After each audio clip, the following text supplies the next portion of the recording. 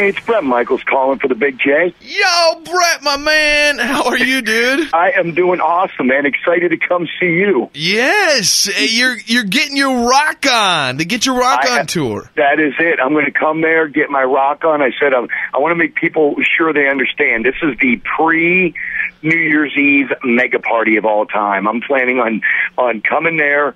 I'm going to throw down. I'm going to play all the Poison hits, all the brand new stuff from Celebrity Apprentice and Rock of Love, all that music, and mix it with some good cover stuff that I did. Remade some songs on the Good Friends and Great Songs record that's coming out. It's going to be an absolute mega party. Yeah, that's huge. I mean, here in Billings, we get a lot of good acts, but a lot of times, they play like Monday mornings at 8 o'clock because they've got somewhere to be. It's like usually we don't get prime nights or dates with big artists, so it's nice that we get a Bret Michaels show and that it's not on like a Tuesday afternoon. It's on like the big New Year's Eve weekend. This is going to be the New Year's Eve. I'm telling you, we're going to do something cool there. We're going to even have a thing where a couple lucky winners are going to come up on the bus and get to throw down, have a good time, or at least get some pictures that they'll remember, if you know what I mean. Exactly. And Billings on a Saturday. I'm just going to say this. We've wanted to do this for a while, and knowing we're coming through, just trying to coordinate it, work it out with the theater, and just get everything done, that everything could be right and make it a great show. That was the most important thing. I want to make sure that people, when they leave there, go, that rocked. That was awesome. Yeah. I mean, for one, let me just tell people, well, first off, it's December 29th, 8 o'clock at the Alberta Bear Theater, and tickets are on sale now at the ABT or at albertabeartheater.org, so people can buy tickets right now. What is a Bret Michaels stage show like? Like the Get Your Rock on tour, what should people expect to see that night with you on stage? Is it big lights? Is it pyro? Do you take your pants off? What happened? There's lights. There's pants stay on because I don't want to lose the crowd. Okay. You know what I'm saying? We're going to keep the pants mostly on. And, but it's really, here's what a Bret Michaels show is. It opens up, each night we kind of figure out in the set what we want to open up with. That night we've already got it down. I'm going to come out there full energy. It's big party. Even before the show starts, the energy's insane. And then all of a sudden we hit with Talk Dirty to Me, going right to a number one Poison song, and then we just start busting into some great hits and great stuff. And then I got a brand new version of like a Sweet Home Alabama.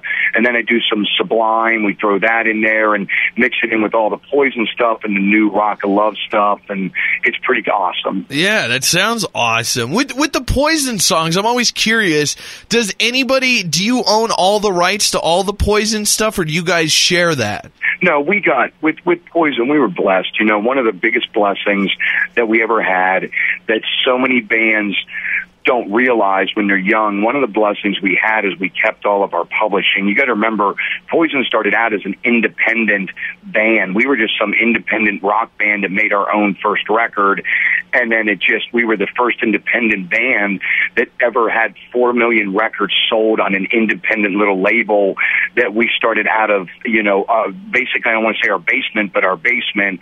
And then our first song was Cry Tough, and it did okay, and then Talk Dirty to Me became a top 10 single, and no one expected it back in that day and age, because you had to be on a major label. And so when everyone's always talking about that time, we were fortunate enough, and I say this both as a band, we own all of our publishing, but also as it isn't horrible when it comes to here we just crossed the 30 million mark. That's a good day. Yeah, that's what I was going to say. For an indie band to kind of come up from we got a little bit of success. This song's making it in the top 10, and then to get to go all the way to 30 million albums sold. That's a pretty impressive career trajectory there. And you know what's cool about it? I say this, I go back to, we're one of those bands, and at least I know this with myself solo, we're really a band that we leave 150% out on that stage. There's never, I'm going to tell you right now, even in my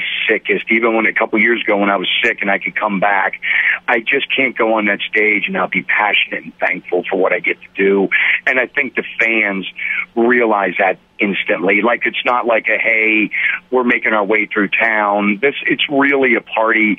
And, you know, luckily this happens to just be a Saturday night. But even, I'll give you an example. I played a big run through Canada, and we were there on Mondays and Tuesdays. I walked out, I said, let's just consider this Saturday night, and we made a party out of it no matter when it was. But the fact, this is going to be a pre-New Year's Eve party, and it is going to be awesome. Honestly, it is. Yeah, I have no doubt. I think it's going to be just a killer show. I can't wait. And I think it's cool that you give the, you know, that you're at the level where you could be a little bit crazy like an Axl Rose or somebody like that. You know, we don't know where you are or what drugs you're on or what you're up to, but you could, that's the other half of the year. Exactly, yeah. Half of the year's a good time. But at least when you're on the road, it's not like you hide out on a bus, you know, and jump out, do a few songs and jump back on the bus and leave. It seems like you really have an appreciation for the fans, and you give the fans an opportunity to kind of, you know, at least a few of them to get to spend some time with you and connect with you, which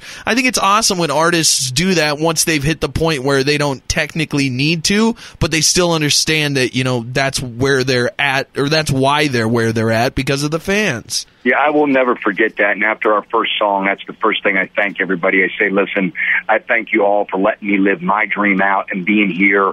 And in return for that, like, I'm hoping you and I can do something great where we have a couple people call in and sing or do something crazy with nothing but a good time. And maybe what we do is we bring them up on the bus afterwards to say hello. Or, you know, we could do a great contest where someone comes up and sings a song with us. We do this all the time, and it really, it's a very... I call it, I'm three generations of a tight-knit community of fans that like to come out and have a great time. That's awesome. Somebody, one of our fans wanted to know, their quote was, why Rock of Love, ... why, question mark.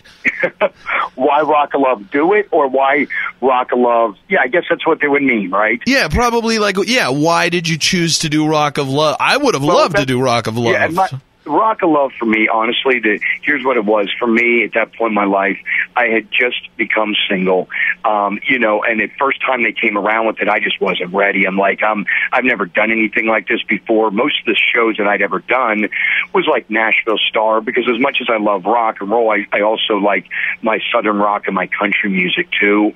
And so I had done stuff like that, but I never did anything like this. And the first time they presented it to me, I turned it down because I just wasn't ready. It wasn't, you know what I mean? And then probably about 6 months later, they came back and said, you are the person. How do we make this work? And I said, it's got to be in the here and now. Let's just go. And you guys, I don't want to know the girls. I just want to come in there and have fun and see if something great comes from it. And it ended up being Viacom and VH1's #1 all-time show. That's pretty big. It's nice to know you can branch out and try new things and then have them also be wildly successful. That's got to feel good. Yeah, that is, man. I'm glad you said. Let me add to that. That's why I tell people, you know, even if I wouldn't have, let's say, technically made it in a band, I still love playing music. I would have played music on the weekends because it's what I love to do. And there's no shame in that. I said it's just fortunately that I happen to get to do something I love, and it's had longevity and success to it. And that's a really great day, and I'm grateful for it. That's awesome. And speaking of branching out too, I mean, you got a lot going on. You've got our people that work here at PetSmart in Billings are very excited because of you. They carry your Pets Rock line, and so they're excited you're coming. Absolutely. And you know what? The brand new Pets Rock line is one of their #1 lines. And I live on a ranch, and I've got, you know, I'm a big motorcycle guy. I've got motocross track, the Harleys for the street, and I've been riding dirt bikes again since I've been a kid. But on the ranch, I've got horses and dogs and cats, and I love my animals and take good care of them. And I just came to PetSmart and formed a great partnership, and luckily it is one of their most successful lines. And I'm knocking on wood. It takes a lot of hard work to get lucky, but I'm thankful. And next year when I come back and see you, I'm going to go into PetSmart and do like an in-store signing where I can meet the fans too. That'll be cool. Yeah. And meet the pets too, the fans and their partners. I meet lots of pets, believe me. Yeah. People go up on the site, they see it. They're like, this guy's crazy. Yeah. There are pets everywhere. So what else? So we've got the tour. We've got you getting your rock on. You're out there hitting the road with that. You got the PetSmart Pets Rock line going on. What else is in the works? What else do you have going right now? Two new things that are really pressing coming up quickly. I got brand new show comes out in May. It's called the Rock My RV, and it is huge. And when people see it, they're going to love it. I've lived in an RV all of my young life, and especially all my professional adult life. And the show is really, really fun. And then I've got the new record called Good Songs, Great Friends, with everyone from Skinner to Aerosmith to Lil Jon to Margaritaville with Buffett to Kiss, Van Halen. They all came on and jam with me. And then the autobiography comes out. And that's Simon & Schuster releases that in May as well. Man, busy. A lot of stuff happening there. So with the RV thing, do you change your RVs up regularly, or do you have like a totally pimped out Bret Michaels RV that's like your go-to travel wagon? We have a go-to, right? It's a good pimped-out go-to, and I go down to Nashville, and we go to Celebrity Coach and Integrity. We build them out, and I build them about, realistically, it's about a 3 to 5 year keep on each one of these. You build them and you buy them out, and then once they, I tour 9 months of the year, so there's literally probably, I don't know, I want to say 300 to 400, maybe 500,000 miles on the old diesel pusher, and then it's time to let that one go and build out another one. And that's what I was going to tell you. We've got to bring some fans up because I've got the brand new Prevost, the 3, and this one is the brand new bus. It's built out. We'll let them come up, get some pictures, and hang out a few minutes on the bus and have a good time. That's where I'm just gonna wait for your bus to pull up, and I'm just gonna walk on like I own the place, and I'm not gonna get off. I'm just gonna live on your bus. The party starts then, right? Exactly. And we run it right through the show. I'll have a box full of goodies for us to enjoy on the bus, and I'll just come in and I'll host my own party on Bret Michaels' bus. Have you, speaking of the crazy RVs, you're obviously into that, with the show coming up. Have you seen or heard about the Will Smith one that's like a double-decker? It's like a house. Have you seen his RV? Yeah, and it's crazy. And I said, now me, I'm a guy that also, I'm thinking, that's amazing looking. Now, if you could take that to a movie set or wherever they move that's amazing. Unfortunately, here in the U.S., I'm thinking he better be pretty careful being up top there, going under. If you go like me through a couple of them low-lying underpasses, you might want to be real careful that the height restrictions are good, or that could be a single-level bus real quick. Yeah, exactly. It's a quick remodel. Yeah, just take the right road, and you've changed it from a single to a double to a single. I like that. Real quickly. Definitely. What's going on with your health? Obviously, people keep asking about that. They're concerned because of the, we obviously know you're involved with the diabetes because you have it, and you help educate and, talk to kids and work with them. But then also you had the emergency stuff back in 2010. Is everything good? Are you completely healthy now? I think so. Again, I go to therapy about once a month. I go through therapy to do stuff that just helps to keep everything, let's say, all the right parts working. And it's weird because I've been a diabetic since I've been 6. I'm insulin dependent, so I do the 5 shots a day. And then all of a sudden I had the emergency appendectomy, and then 2 weeks later that life-threatening, crazy subarachnoid brain hemorrhage, which was, I don't even have words for it. Luckily, grace of God and good medical attention, I'm still here. And then they went in and did the heart surgery. And all of this has been, the same hospital did 2 of the major operations. And I'm just thankful they really knew what they were doing and were able to do it quickly enough. And like I said, every day, I've always looked at life good and try to be positive. But every day since then, man, I embrace the fact that I'm still here and happy to be here. Yeah, that's what you hear a lot from people that have those sorts of, whether it be near death or just, kind of a wake-up call situation like that. It really kind of changes your perspective, and you realize, it's every day's a gift. Every day. And like I said, it's one of those things going above and beyond just music. When you see, and this is hard to describe until you're at the show, when you see the show on the stage and you're there in the theater, I make it feel like it is a party, it's a celebration of life, it rocks, and everyone leaves there, 3 generations of great fans going, that was an awesome time. That's good. Should I work closely with a doctor here in town, Dr. Fuller. Should I bring him onto the bus just in case something happens? Anything could happen. I would say invite him down. It's the holidays, and if it goes good, we party. if it goes bad, I've got someone that's got my back. Exactly. We will have Dr. Fuller. I'll make him wear his jacket so he looks like a real doctor and everything. Absolutely. Yeah. Absolutely. That sounds like a great idea. You know what's crazy? I just thought about we could have like a diabetes symposium here because, ironically, Wilford Brimley lives down in Wyoming but comes to Billings on an almost weekly basis to play poker and hang out with people. So we could get the Wilford Brimley old school oatmeal diabetes guy and you could do like a, mashup of like the old school, diabetes and new school. I think that'd be a cool picture of the two of you together. A mashup it is. A great actor, and also a pretty serious, like me, a pretty severe or brittle diabetic, right? And we could do a mashup of a complete. And let me add one thing: My Life Rocks Foundation will do a charity element for real. And locally, between you and me, we're going to find a couple diabetic kids to send to camp that are just getting it, and it really freaks them out. When they get it, they don't know what to do, and they're like, "What just happened?"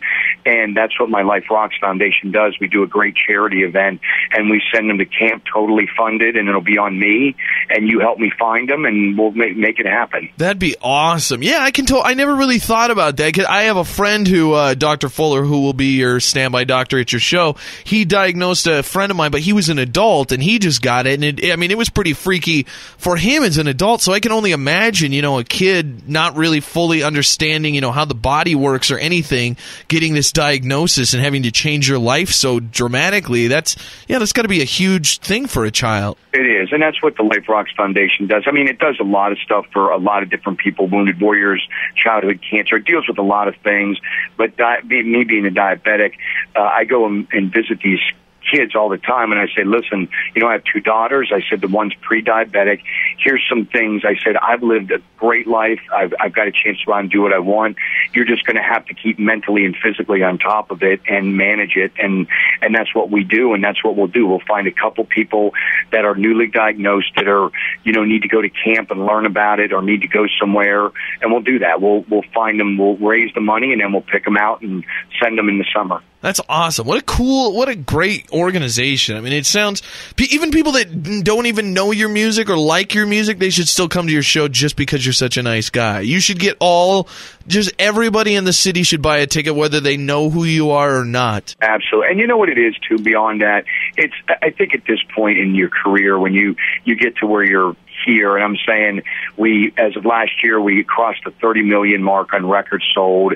People know that when we come to town, it's a great time. And I think it's not just the music; it goes beyond that to the party and the good time that they have, and I think people will totally dig it. Yeah, I think I'm so excited. Is this your first time in Billings? No, we've been there before on several occasions, and not just at the arena, but also to come back and did a couple of when they had a couple of the big fairs and stuff like that. It was great. And then one year it was, I believe it was Kenny Chesney and myself, and we did something there at the arena, and it was great. That's awesome. Yeah, this seems kind of like Bret Michaels territory here. Just a bunch of people that like to have a good time and party hard and enjoy themselves and not beat the crap out of each other. Just nice people. That's a good day right there. A good party, and like I said, this is sort of the pre-New Year's Eve party. Then you've got Sunday to repair, and then Monday you party again. You know what I mean? But you got Saturday night to throw it down. Yeah, what's a better way to prepare for a real party than partying with Bret Michaels for a crazy Get Your Rock On show? It doesn't get much better than that. No, it'll be great. Well, like I told you, Kim, and I can't thank you enough for having us. I'm glad we were able to work it out and be able to get there, and especially on a Saturday night. And it's going to be a great night. It's going to be crazy. Bret, we can't wait till you get here to town. Thanks so much for taking the time for us, and I just want you to understand how excited everybody is to have you here in town. So thanks for doing it, and again, thanks for all you do for the charities, for people with diabetes, for everybody out there. You're such a nice guy and such a fun party mentality sort of guy to have here for this pre-New Year's Eve celebration. So we can't wait for you to get here, Bret. Travel safe, and it was great talking to you, man. Appreciate it. You got it. Hey, thank you very much for having me on. I'm excited to see you. The Big J Show. Weekday mornings from 6 till 10 on Billings' #1 hit music station, Hot 101.9.